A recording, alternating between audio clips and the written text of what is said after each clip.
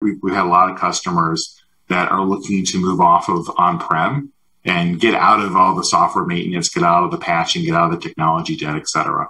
And so they're doing that inventory of what do they really have, understanding how they're getting value out of it today, how does it align to their mission, and then what else does it interact with as a kind of a cluster.